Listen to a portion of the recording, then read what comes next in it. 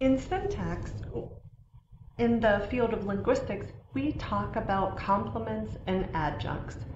And there are a couple different features to help us differentiate whether a phrase is a complement or an adjunct in a particular sentence.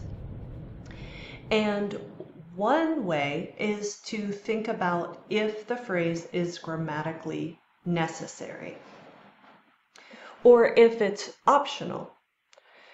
There are other methods, but we're going to focus on just that one in this presentation, whether the phrase is grammatically necessary in the sentence. So let's look at this sentence. Taylor caught the ball. In this sentence, the verb caught, we think about what is required in order for the verb caught to happen. The verb caught requires both a person who does the catching and what is caught. So this is called a transitive verb because the noun phrase is required to complete the action of the verb. One noun phrase is required as the doer, and here it's in subject position, and another noun phrase is required to finish the idea of the catching. And in English, we have that here in the verb phrase, which is called a direct object in grammatical functions. So in linguistics, we show the complement relationship by how the tree, in this case, we're going to focus on the verb phrase, how the tree is put together. When the noun phrase is or whatever phrase, but in this case, a noun phrase, when the noun phrase is required, we see that the noun phrase is connected with the head of the verb phrase, the verb. So they're on the same level. But we can also think about it this way.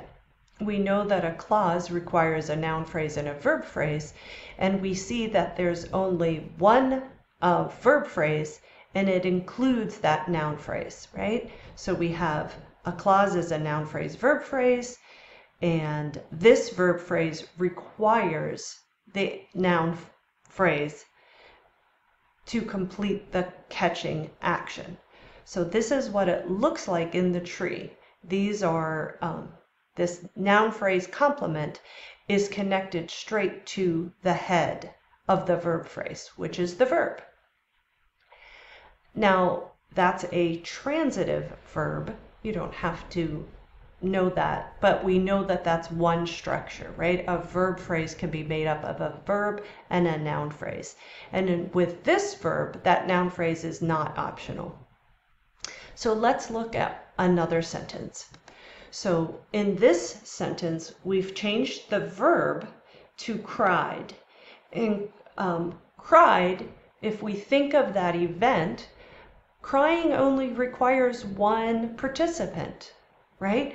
The person who's doing the crying. And we're going to put that noun phrase in subject position. So we only have one argument and we need to put that in subject position. So there are no direct objects. There are no other noun phrases required. That's all that's grammatically necessary. And again, we see that the clause is a noun phrase, verb phrase, and that's all that's necessary.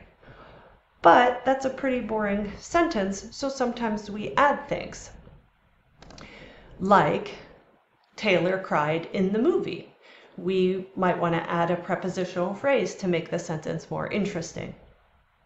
We've already talked about that Taylor cried is grammatically complete. So we have a verb phrase, a noun phrase, verb phrase that represents that's all that's needed to create a grammatically correct sentence in English.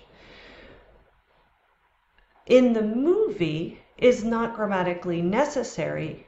It's an adjunct. It's added on to modify. where the crying took place.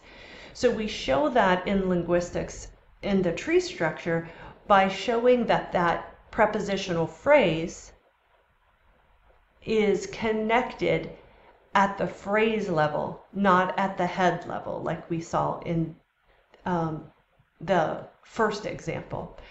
So we have a complete sentence, Taylor cried, with this VP, but in this sentence, there's a larger VP that includes the VP that's required and an optional prepositional phrase.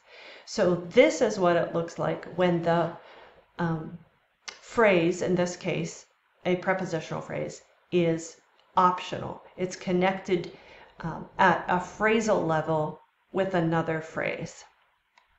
So just taking a moment to compare, the sentence on the left has a complement because the ball is, this noun phrase is required to complete the verb of catching. We need a catch-er in what is caught. So it's connected this way, but this prepositional phrase in this sentence is not grammatically necessary. So it's not connected down to the verb, it's connected to a verb phrase. Those are some things to think about when we're drawing trees with complements and adjuncts.